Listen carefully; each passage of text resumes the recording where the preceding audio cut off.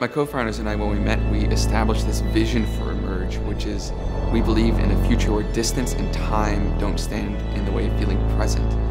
If you think about how we communicate and understand our own emotions today and transmit that to someone else, it's really limiting and linear. I'm a husband, I'm a father.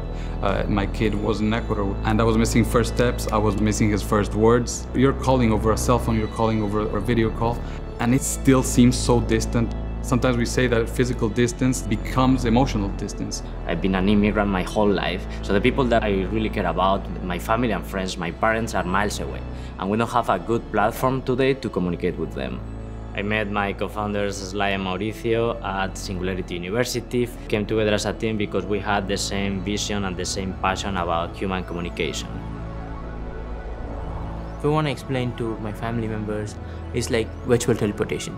Connecting people who are separated by distance. Imagine you can have like a virtual handshake. Our first proof of concept that allowed you to communicate touch over distance. Once we achieved that, we started combing the space to understanding which technologies we could leverage to solve for. Always thinking of presence and what that meant. So we're working with cutting-edge technology that allow you to touch objects that are digital, that are part of a immersive experience. Yes, not only can we enable you to physically touch and feel XR immersive content with your bare hands, not a wearable or a glove, we can allow you to share that object with someone else on the other side of the world today. I also teach at USC's film school, and I know that touch has been known to improve cognition and retention of information.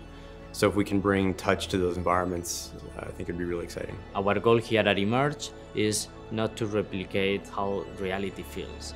We want to create a new language for the virtual world. The fact that our communications today allow us to use just two senses, sight and sound, we think is not enough. We believe it's now time to add a new dimension into our communications.